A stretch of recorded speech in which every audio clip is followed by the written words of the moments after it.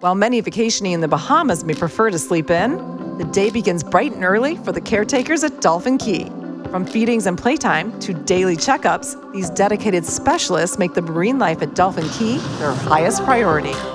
Dolphin Cay is a world-class marine mammal habitat that is dedicated to education and conservation, and also home to the Hurricane Katrina survivors. Back in 2005, Hurricane Katrina completely destroyed the Marine Life Oceanarium in Gulfport, Mississippi, orphaning essentially 17 bottlenose dolphins. 8 of those 17 were washed out during a search and had to be found and rescued, and then were reunited with the rest of their dolphin family, and the reunion happened here at the Atlantis. We couldn't wait to meet Dolphin Cay's other incredible marine life. Atlantis has over 165 full-time marine life specialists taking care of rescued marine life every day of the year. And today we're at Dolphin Cay and we're going to check out the sea lions. Are you ready to make this happen? Yeah. All right, let's go. Before participating in the Sun Up with Sea Lions experience, we met up with Dolphin Cay's marine mammal specialist, John Madigan, for a special behind-the-scenes tour. All right, welcome guys. I want to show you real quick our veterinary care center, our laboratory right here. Last year alone, we brought in over 50 animals to our animal care and rescue center, and we were able to rehabilitate them, and we had almost a 90% success rate with all of our rehabilitation and re-releases. I love that. That's a great thing that you guys are doing.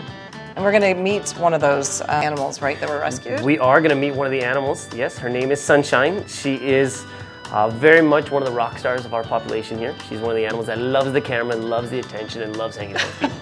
All right, should we go meet her then? Let's go meet her. All right, let's go.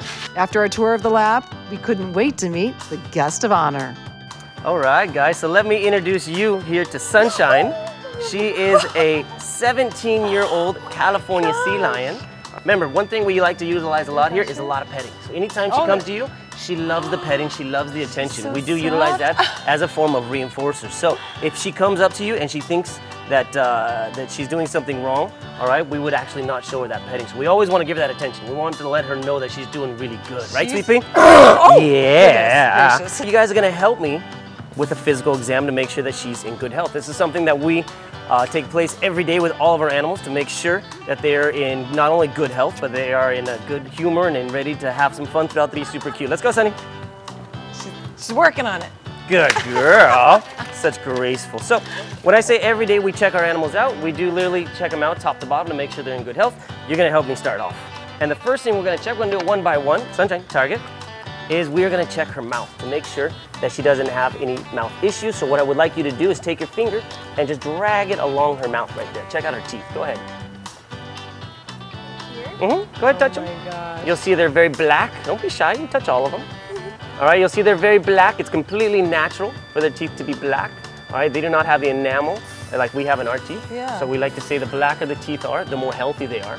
So as you can see, she's got very healthy teeth. Open. Yes, for sure.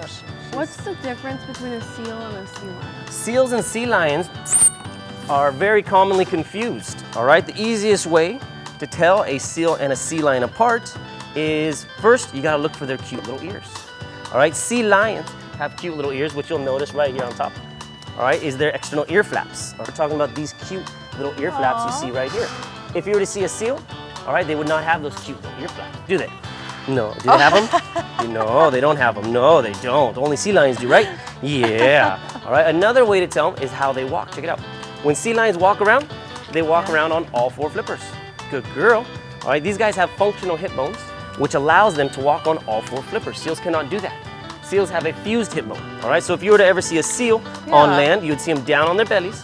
And when seals walk, they're sliding. Yeah, just like you see right there. Come on, guys. Give her a round of applause for her seal impersonation. Yeah. Good girl. Go ahead, cool yourself off. So I'm going for a quick dip. Thank you so much for having us. This was awesome. What an amazing experience. Yeah, I'm glad to have you guys be able to come out and meet Sunshine, and thank you guys for helping us fund our Blue Project. That's her form of saying thank you. You're welcome. Yeah. Sunshine definitely made her way into our hearts.